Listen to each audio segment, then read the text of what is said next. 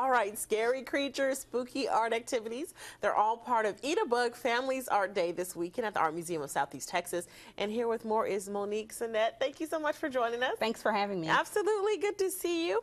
And of course, you have some fun, delectable things. I don't see any insects on the table, so we're good. What are some of the things that are going to be going on this weekend? Well, actually, we have our Eat a Bug Family Arts Day that is this Saturday from 10 a.m. to 2 p.m. It's completely free and open to the public, so everyone should definitely join us. And I brought with me a couple of the cool hands-on art activities that the kids and their families will be able to work on. So we have an in plein air painting, we have sugar skulls, we have bug antennas, trick-or-treat bags, and frame, and actually I brought some fried crickets. Oh, nice. Fried crickets. Okay.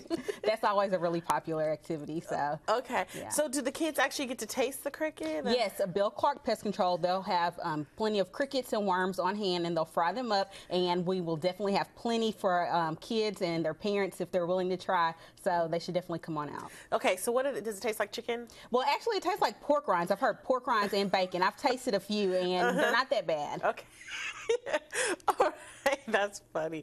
Okay, so what's kind of like the message? What do you hope the kids learn from this? Well, from the Family Arts Day, we really encourage all the families to come and take a look at our current exhibition and to learn more about the arts, and this may be their first chance of really getting a look at what art is all about. And so they look at the exhibit and then they come back and they get to replicate some of those same ideas from the professional artists. So it's really a cool opportunity for the kids and their families to really get involved in art.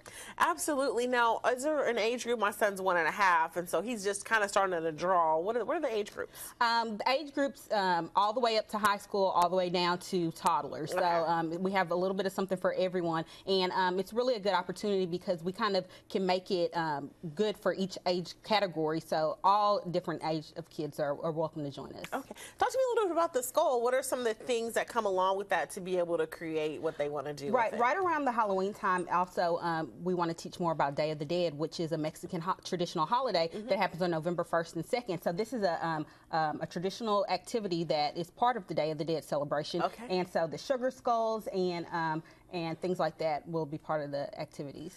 Okay, so like, what is some of the things that are painted on? So it's not edible? Well, actually, it is. This is all candies and icing and sugar, so it's edible, but you probably don't want to eat it just because it's really hard. But if they want to, they could. But I would, it's really just more of an art activity, and it's come something, out, have fun. Nice to bring home and put on display. Okay, awesome. So kids are learning a lot about the different, pictures and things like that. Just drawing, basically, just for fun time. Right. And of course, it's going to be from 10 until 2 o'clock on Saturday. That's right. All right. Well, thanks so much for joining us. Families, come on out, and it's free, right? Right. It's completely free, so you don't have any excuse not to come. Absolutely. Our favorite 4-letter word, free.